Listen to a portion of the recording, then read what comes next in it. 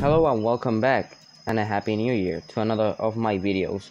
I'm a bit pumped up since this is a new build and I like the design and new features. I try to make it the compact as possible since I was figuring out new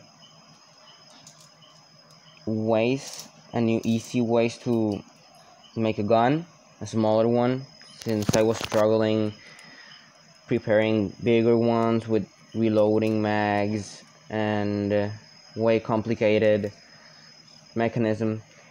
First, I published a post on a Facebook Technic account saying I was gonna make it a video, so I have been editing.